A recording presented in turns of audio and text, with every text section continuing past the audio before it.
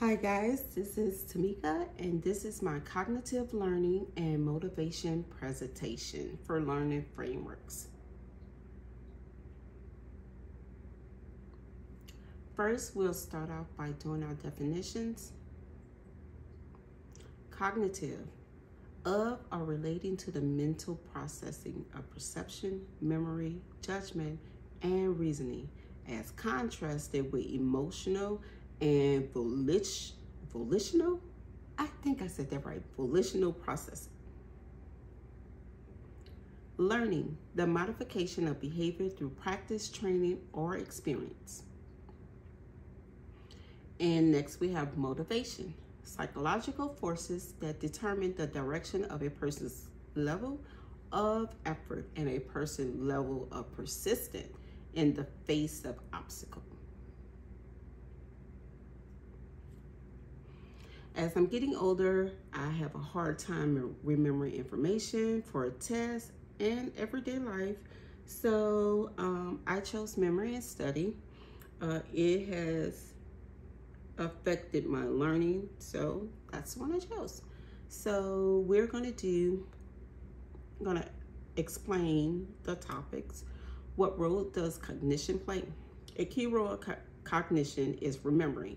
This affects me a lot because it's hard for me to remember.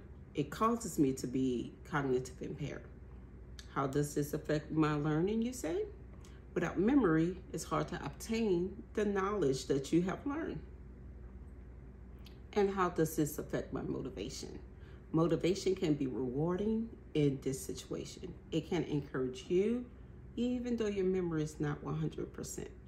As you can see, that's my visual on the side of that. That's cognitive and the motivation, and that's learning, all going together to help.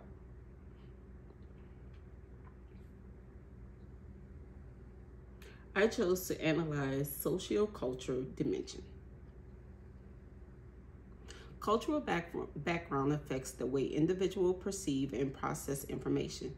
Different cultures have different values, beliefs, and attitudes that shape how people view the world.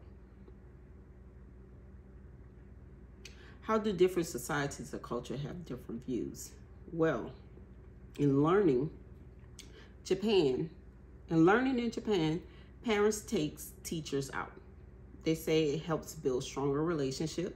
In Wales, loosening playground regulation is believed to help students be independent. In the UK, students who wear slippers have better grades, so it is believed, studies show that comfort level increases the attention span. And in Finland and Sweden, calling teachers by their first name, I don't think that will fly in the US, but it says to create a stronger bond with students. And in Korea and Japan, napping during school is encouraged. They say napping is proven to improve mental health and academic achievements. And in Denmark, they highly encourage coffee and tea breaks during class. It says it impacts learning and memory. It keeps the brain young and enhances cognitive performance.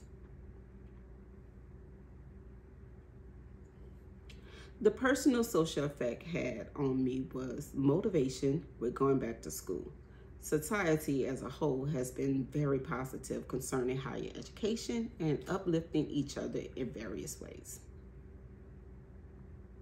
And these are my reference that I got my information. This is my reference list. And thank you for watching. Hope you enjoy.